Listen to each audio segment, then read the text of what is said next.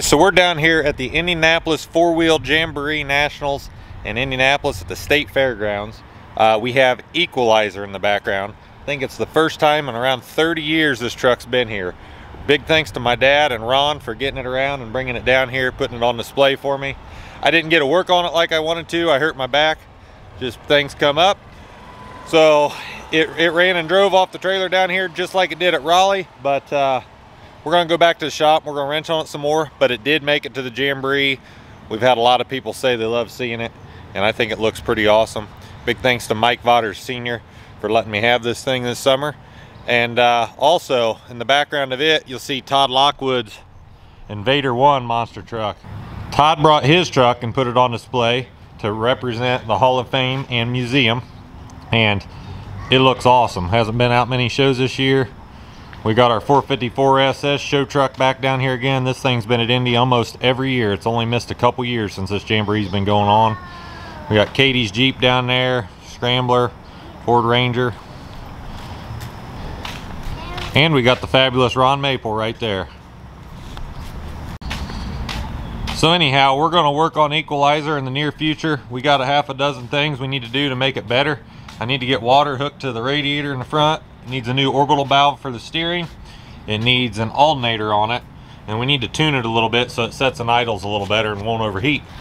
So that'll be a video coming up. So Ron just did a TikTok about this truck in the background, our 1990 454 SS, factory production 454 SS. I don't know how many they made, but there wasn't a lot of them. They were the fastest production truck at the time or whatever. They only made them in two-wheel drive, obviously. And his TikTok blew up, so I thought maybe you guys would like to see this. So obviously it is not stock anymore. It's got around 32 to 35 inches of lift depending on how you look at it. It now has 54-inch tires on it. I bought those from my father for a gift 4 years ago, I think. It had 44s on it for almost 30 years, and finally we come up with a set of 54s because it clears 44s and makes them look small. Custom arched leaf springs, that was my father's specialty. Custom solid axles turned so that they have the right geometry for the drive shafts. It is functional four-wheel drive. That is like one of the biggest set of leaf springs, by the way, in the country. It's got a Dana 70 HD rear, Dana 70 front, and like I say, it is all functional. Bone stock 454 SS motor. It actually has a tilt bed on it now, which you guys will see at some point. The interior is pretty darn clean in it. It's got some junk in it, but the interior is like new in this thing.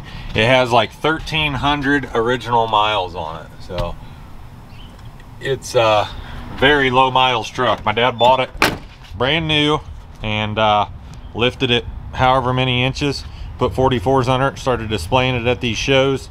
The custom paint got put on it a year or two after he lifted it, and it's been like this, and it's been at this four-wheel Jamboree for every bit of 30 years. So anyhow, I hope you guys like this thing. We'll show you some more about it at some point.